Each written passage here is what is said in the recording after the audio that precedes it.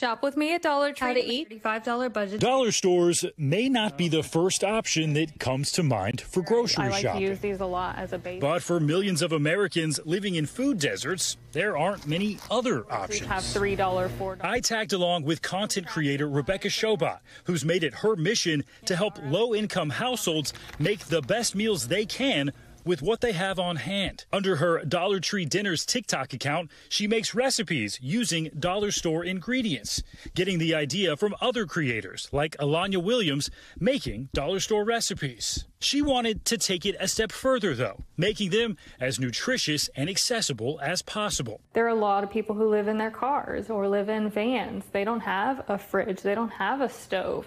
So what food options are available for them? It's part of a national debate on food accessibility. You can also find good options at dollar stores. It's not the ideal way, but you absolutely can. Dollar stores themselves are blamed for contributing to food deserts and what the USDA calls food swamps, areas where there are foods available, but the options are low in nutritional value, aka junk food. Researchers at the University of Toronto and UCLA found a big decline in independent grocers when dollar stores move into neighborhoods. They provide affordable options, but when you only have, dollar stores in the neighborhood, it becomes a problem. As for its role, Dollar Tree says it's working to make more options available. In a statement, the company's saying in part, our main priority is serving the needs of our customers. We continue to offer packaged foods and a growing selection of frozen items that we are constantly evaluating. After our grocery trip, Rebecca made us some spicy sausage and lentil soup.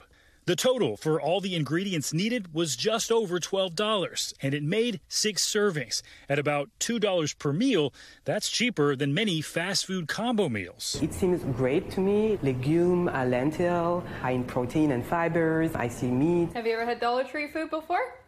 Maybe I haven't, just didn't know it. Rebecca says she hopes people won't be so quick to judge others who are struggling with food insecurity. These are people who are just trying to make it day by day. They're just trying to feed themselves, and they're just trying to feed their family.